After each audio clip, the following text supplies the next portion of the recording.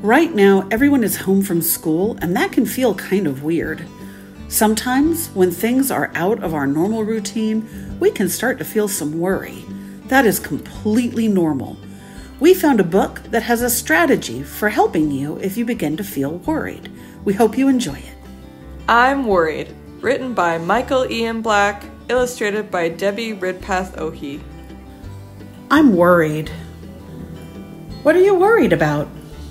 The future. Why are you worried about the future?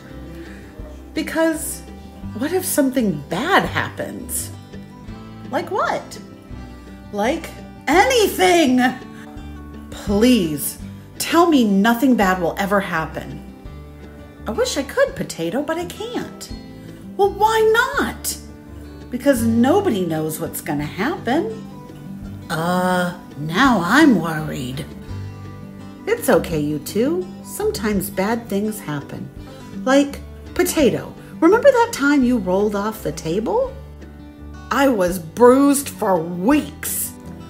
And Flamingo, remember when you got your beak stuck in the peanut butter jar? Peanut butter is the worst. And that time I fell off the monkey bars and broke my arm? All of those things were bad at first.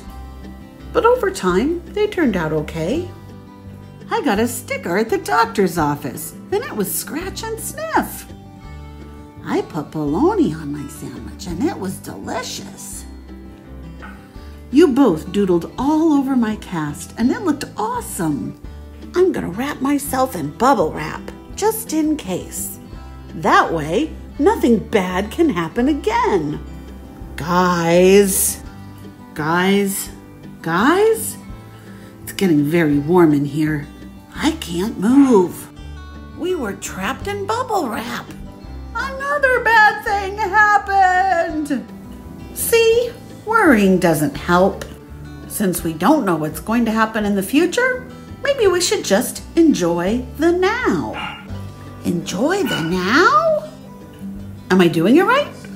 Yep. How about now? You got it. Hey, Flamingo. Yeah? Boo!